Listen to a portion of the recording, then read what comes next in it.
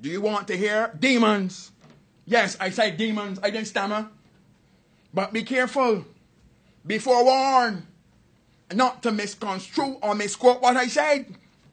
I never, ever said that all of the nation's children are possessed by demons. I never said that.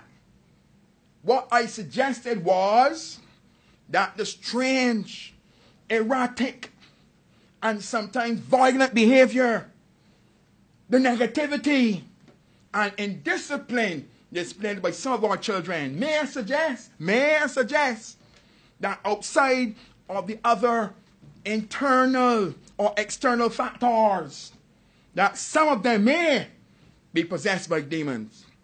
And I know that some of you, maybe a lot of you, wanted to say a similar thing too. But some of you didn't have the balls to say what I said. You didn't have the balls. You didn't have the intestinal fortitude to say what I said, to associate the word demon with some of our children.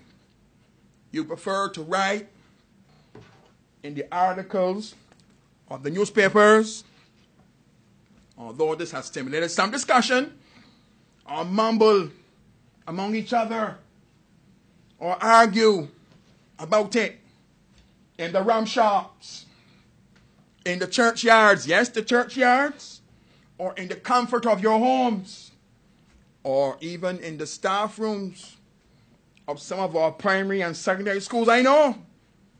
Even the comedians are making fun at me. I know this is not a joke. This is not a joke. I know things. I hear things. But I have broad shoulders. I don't mind being the big bad wolf. Ow! Full moon or not, I have the balls for it. I can take the heat. So bring it on. Bring it on. Bring it on. Because what this little Barbados needs now, more than ever, is more balls, but less goodies. More balls and less demons. And you can quote me on that.